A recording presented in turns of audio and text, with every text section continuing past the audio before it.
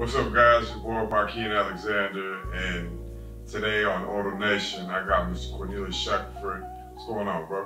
What's going on, brother, man? Great day to be alive. It is, man. It's been an exciting day. You had your first podcast today.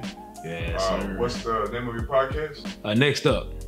What is it going to consist about? It's a mixture of entrepreneurships and just dropping gems. No particular field in particular. Catering to young athletes, real estate. Just starting businesses in general. Just kind of dropping some jewels and knowledge, and just being encouraged into the world and trying to be fruitful. Trying to get people what they need in their journey, and just trying to be of service. Right. And who did you have on the first episode today? Today we had Josh Aubrey, man, former NFL player and real estate investor out in the Dallas-Fort Worth area. Great guy.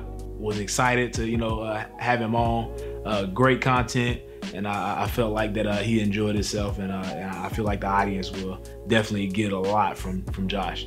Where can we watch your podcast? YouTube. You can find us on YouTube at Shaq Solid, and or you can just put my name in, Cornelius Shackelford. Instagram and Facebook, both at Shaq Solid. So great content. Subscribe to us, follow us, share it, like it. We would love to have you in the audience. Where are you from, bro? I'm from Tyler, Texas, man. Right outside of Dallas, about an hour and a half east. Small town, but humble beginnings, man. Just a kid, being raised by a single mom, 2 brothers and sisters, just real humble beginnings, man. Where are you the oldest, or where do you fall? I'm actually the oldest. Okay, so, growing up, everybody looking to me, none of us had a father, so I kind of naturally assumed some of those roles, and just being of somebody that was kind of creating the way in that path, trying to find the right things to do, the right things not to do. I was always being watched, and that was something that I didn't take lightly. It was a responsibility that I actually kind of grew fond of. Okay, out here in Tyler, there's Red Raider Nation and Cujo. Which one did you go to? I actually went to Cujo. John Tyler High School, graduate of 06. Shout out to my 06 guys out there, and ladies. When I say guys, I mean everybody. But graduated 06, and it really kind of molded me. The exposure, the things that I was exposed to, the things that I grew up with, the friends, my environment, kind of shaped me, and kind of had some experiences early to where I made some decisions early, what I was gonna do, what I was not gonna do, and kind of really became a solid piece of my foundation at John Tyler High School, man. Was Coach Allen still there when you were there? No, Coach Allen was just leaving. When I was in 8th grade, it was his last year at John Tyler. So I kind of came in under Coach Ratcliffe my freshman year. So cool. Just missed him. Did you have any notable alumni from your class that went on to bigger and better things that you keep in contact with, or that you know of? Yeah, absolutely. Have a couple guys. One, Kendall Hunter. He graduated a year behind me, but we played on the same team for 3 years. I believe he was on varsity as a sophomore. Let's see who else. Jeremy Lane played for Seahawks, cornerback. He also was a year younger than me. I think that's pretty much it. That ended up making it to the league. Kendall actually worked with me in the oil field. So yeah. And then Jeremy with the Legion of Boom up there with all them boys. That's pretty cool, man. A lot of talent comes out of John Tyler. Nothing against Robert Lee. It's just most of my family's gone to JT over the years.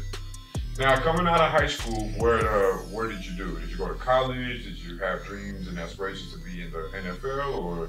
Man, absolutely, man. When I came out, we kind of back up a little bit because my dream started early. Okay. I was a kid that wasn't exposed to a lot of things on the entrepreneur side of things, and so all I seen as a kid making observations is NFL, being a college ball player and then going on to the NFL. That's how I felt like, I can take care of my family, take care of my mom, and be a service for her and thank her for all the things that she's done for me. So early on, I developed that dream of going to the NFL and just taking care of my family. But not everything goes as planned, as you know. Yes. You just live and you learn. And by the time I wanted to play running back, and even in Pop Warner, I played left guard, offensive line, right? And so it was I was getting crushed. I was getting crushed early. Were you kind of a chubby kid, or? I was average size. I was one of the bigger kids, but I wasn't like chubby or anything. It was just kids on the team that was flat out faster than me. Matter of fact, Teddy Williams was another guy that graduated with me that played with me. He just retired, but his dad was our coach. And Teddy played, running back. Teddy's always been fast, so he played running back. So along with a couple other guys, but I just wasn't, the fastest, one of the faster kids. And so I had to play on the line. I had to block for those guys. And so I didn't really start getting my shot to play running back until about 7th grade. And I was literally like the third string, and then a couple guys flunked out and I started. Right? So I didn't even really, beat those guys out. They kind of took care of themselves. But it really gave me a taste of what I really wanted to do. And even then, I still wasn't the best. I still wasn't the fastest, the biggest or anything. So I just had to work my way to, to who I wanted to be. So when I got to high school, I kind of, I begged my mom to start taking me, during the summer early. And I'm glad I did. And I was persistent with it. And finally, she took me. And I got up there, and it was a couple guys working out consistently on a daily basis. And their name was Aaron Ross and Tim Crowder. Both went to the league, and both was committed to the University of Texas. And what that allowed me to see was the grind on a whole different level, right? These guys were like, going to the places that you want to go to. They was on the right path, and literally day in and day out, they were the only two in the weight room. And so, as a kid coming in not knowing anything, I just started watching them, just behind the scenes. I set up a station over here, and I just kind of watched what they did and the way that they work. And when they moved outside, like I just kind of went behind the bleachers and just kind of watched their drills.